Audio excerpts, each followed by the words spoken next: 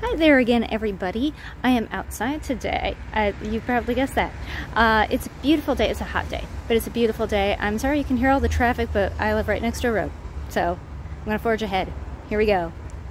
Today is another one of my impromptu videos, mainly because I've been on vacation for the past week and I haven't had the chance to plan ahead, or maybe I have had the chance and I've been lazy and haven't done enough. It's one of the two. I'll figure it out eventually. This video is the idea of my youngest child. I was like, oh, what am I going to do a video about this week? I got to do something quick. So they came up with the idea to, kind of like I did last time on A Little Princess, something about the book and why it is still a classic. They suggested Alice in Wonderland by Lewis Carroll. And I thought that was a fabulous idea, and I hope you do too. So I'm going to start going through this book. I'm going to review the chapters and what happens in it, and try to find out why it's still such a popular classic. Let's go! First of all, this is my copy. It's woo. It's not in the greatest shape because I've had it for forever. It was a cheap copy in the first place, but you know, it's well loved. It's well loved, and it's got the original Tenniel illustrations. I love those. I just know other ones have really captured it to my feeling. Let's just go through the first paragraph. The first chapter is Down the Rabbit Hole, and the first paragraph, this is how it grabs you off the bat. Alice was beginning to get very tired of sitting by her sister on the bank and of having nothing to do. Once or twice she had peeped into the book her sister was reading, but it had no pictures or conversations in it. And what is the use of a book, thought Alice, without pictures or conversations? Yes, that's my lovely, oh so excellent British accent. I'm sure it's terrible. Sorry, British people. The way that grabs you, right? First of all, you get introduced to your main character. Always a good start to a book. Alice, we see she's a little girl and she is bored. This happens often when you're a little kid and having to do grown-up things, and we've all had that feeling, so she's relatable. She is a child of imagination. She wants something that challenges her, but not too much. She also wants something to do. So, in short, she is ready for adventure. Now, the story progresses quickly. By the third paragraph, it is off and running. So are we, and so is Alice, like literally. She's off after the white rabbit. She follows it down the rabbit hole. Pretty quickly, we see how weird the story is going to get, because there's all these weird things down the rabbit hole. She goes down the rabbit hole all the way to this little hallway, and she sees a bunch of doors off of it. There's one that opens into a beautiful garden, but it's such a small door she can't get to it. And the rabbit, meanwhile, has disappeared. That's the entire first chapter. Now, while she's going down the rabbit hole and through the hallway, she keeps talking to herself. She keeps asking herself questions. So in this way, Alice is a stand-in for the audience because we're asking questions too, but also it shows her to be that sort of inquisitive child. Now, when she gets in the hallway, things get odder because she drinks out of the little bottle, which makes her shrink, and then she eats the little cake, which makes her grow. This has the virtue of demonstrating how peculiar things are going to get in this story. There's also a little table with a key on it, which she only notices once she shrinks. That would get her through the door she wants to get through. Then once she eats the little cake, it makes her grow so tall she forgets about the key and just kind of has a meltdown and cries a lot at how big she's gotten. Okay, so chapter 2. She has grown so much that she's just kind of, what do I do? Meltdown time. She cries a lot. The rabbit hurries by, and in the process it drops its fan and gloves. Alice picks them up kind of absent-mindedly and starts fanning herself. Pretty soon she realizes the fanning motion has caused her to shrink back down. However, she hasn't gotten the key, and she can't get it now. Plus, she's cried so much she's created a pool of tears, which she falls into. There are many other small animals that also have fallen into the pool of tears and are swimming for their life, including a mouse, with which she strikes up a conversation. Now, at the beginning of chapter 3, all the animals find a bank of land and gather upon it. They're all soaking wet. The mouse offers to tell a long, dry story and proceeds to. Part of its story is actually the reading aloud that the sister does in the popular Disney version of Alice. Edwin and Morcar, the Earls of Mercia and Northumbria, declared for him, and even Stigand, that part. However, the story does nothing to actually dry them off, so the dodo suggests a caucus race. All this is in the book is all of them running for a half an hour until they dry off. Then the mouse offers to tell them another long tale, and it's very cutely done in the book. I'll show you here. Look at this. Isn't this great? It's the literal tale. This is how Alice is picturing it. However, the mouse keeps getting interrupted, gets ticked, and never does finish its story. Part of the interrupting is done by Alice, who can't stop talking about her cat. This spooks the other animals, and they suddenly find excuses for other things they forgot to do and run off and leave her, and Alice is very sad to be alone. So at the beginning of the next chapter, Alice is alone. The rabbit comes by again. Alice is its same size by this point. It mistakes her for its housemaid and sends her to its house to get something. Well, Alice runs along willingly, finds the house, goes in. When she's there, she sees another little bottle, drinks out of it. This makes her grow again, and she fills the whole house. The rabbit comes back, is not too happy to find its house filled by whatever the heck is going on here. It enlists the help of some of the other animals to try and clear the house out. They try plenty of different things, including throwing pebbles at the window. The pebbles hit the ground, they turn into little cakes. Alice sees this, gets an idea, grabs a cake, eats it, and shrinks back down and escapes the house. Then she goes on through the woods. She encounters a puppy, which is interesting because the puppy is about the only animal in this place that does not seem to have the power of speech or human-like brain. So she would love to play with the puppy, but unfortunately she's too small and it would probably eat her, so that wouldn't go too well. So then she continues on her way until she comes upon the caterpillar on the mushroom. The caterpillar is singularly unhelpful, other than advising her to eat different sides of the mushroom to adjust her height. It doesn't give any detail about this. So she picks one side and another, and then goes on her way, nibbles at one, shoots up crazy high, bumps into the pigeon's nest. We all remember that pigeon, serpent! I love that pigeon.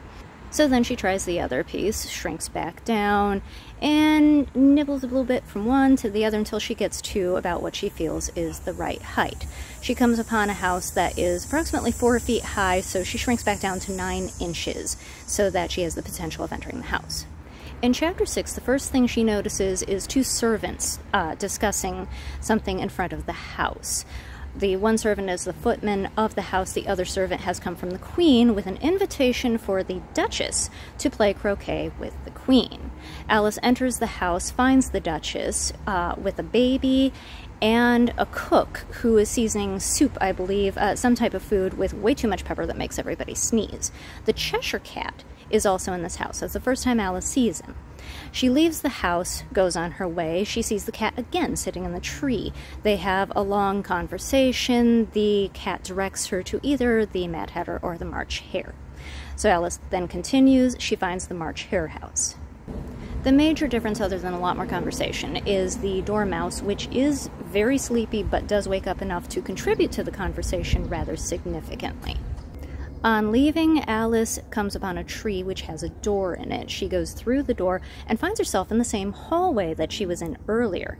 However, she is now the right size to get the key off the table. She grabs the key, goes through the little door once she shrunk back down, and finds herself in the garden that she had seen before, which proves to be the Queen's garden. Chapter 8, we have a brief encounter with the gardeners who are painting the roses the appropriate color. Then along comes the king, queen, their entire entourage. It's the king, the queen, the knave of hearts, otherwise known as the jack, and the deck. Then there are the soldiers and 10 royal children. So they begin a weird little game of croquet. Alice makes conversation with first the rabbit, then the Cheshire Cat. The Queen finds fault with everyone, off with their heads, etc. Lastly, she finds fault with the Cheshire Cat and wants to sentence it, but it is just a cat and it belongs to someone. Alice informs her it belongs to the Duchess. The Duchess was already there, having accepted her invitation, but has already been sentenced to death and is in prison. So they call for the Duchess to come. By the time the Duchess gets there, the cat has completely disappeared, so the royals say, and resume their game of croquet. In the beginning of the 9th chapter, the Duchess kind of leads Alice off to the side, and they have a little discussion in which the Duchess proves to have a moral for everything, a completely unrelated moral, which reminds me of Saturday morning cartoons from my youth of the 80s. Just He-Man and She-Ra, they always had these seemingly unrelated morals to everything. We sure did have a difficult time today liberating the villagers from Hordak. If only those villagers had remembered to brush their teeth, it might not have been so difficult. Brush your teeth, boys and girls. I don't know if you can hear that, but there's a car somewhere that's going oonts, oonts, oonts, oonts. Yeah, it's kind of catchy. I'm kind of getting down. These are the chances you take filming outside. I'm going to resume, and if it keeps going, it'll be good background music, right? Sure. It's related, I'm sure. So, the Queen finally finds them having wandered off, and she is not happy. She orders the Duchess to either her head's going to be gone or she's going to be gone. The Duchess takes the hint and scampers. However, the Queen is super impatient and winds up ordering pretty much everyone to their deaths, save the royals and Alice. So at that point, the game really can't continue. The Queen decides to bring Alice to meet the Mock Turtle, so it can tell her its history. Chapter 10, the Mock Turtle recites its history, helped by its friend the Griffin. All three of them attempt recitations, none of which go right. And as the Mock Turtle is finishing up its history, word comes that a trial is beginning, so the Griffin takes Alice and they run off to find out what's going on. In the 11th chapter, this trial proves to be not for Alice as in the movie we all know and love. It is for the Knave of Hearts. In regards to the poem, the Queen of Hearts, she made some tarts on a summer's day. The Knave of Hearts, he stole those tarts and took them clean away. There's more to it, I don't remember it off the top of my head. Ooh, the cicadas are going now. Oh boy, this is so exciting. I don't know what's going to happen filming outside. So anyway, witnesses are called in the trial, the Mad Hatter and the Duchess's cook. Neither of them know anything about what's going on, so are incredibly unhelpful. While this is happening, Alice in the audience feels herself growing again, just of her own accord. Then she's called up as the last witness. In the 12th chapter, Alice can't be any more of a help as a witness because she doesn't know what's going on either. She gives responses that are those of the March Hare in the film. "What do you know about this business?" the king said to Alice. "Nothing," said Alice. "Nothing whatever?" persisted the king. "Nothing whatever," said Alice. "That's very important," the king said, turning to the jury. Then they invoke Rule 42. It doesn't do very much because, again, distractions occur. Eventually, Alice gets so big that she has had enough of all this nonsense and how the trial is not going as it should, so she has no compunction with it, whatever about speaking up and protesting about it. She calls them all nothing but a pack of cards. The cards rise up in the air and fall upon her. And this is where she wakes up, her head in her sister's lap, and her sister is brushing away the dead leaves that have fallen from the tree onto Alice's face. Alice tells her sister all about her dream, and then goes in for tea. Now, the end of chapter 12 is not Alice, it is her sister. It's kind of an epilogue, if you will. Her sister stays by the pond a few more moments, mulling over what her sister has told her, and she has a daydream of her own about Wonderland and its real-life counterparts. And she reflects that, as her sister and the rest of us, even though they may grow older, this is the sort of thing that she will look back on and remember, this dream that she had. It will keep her imagination alive and help her remember what it was to be a child. There are so many great lines in this book, and I'm not going to cover them because we know most of them. Just this last part struck me where her sister is mulling over Alice's dream.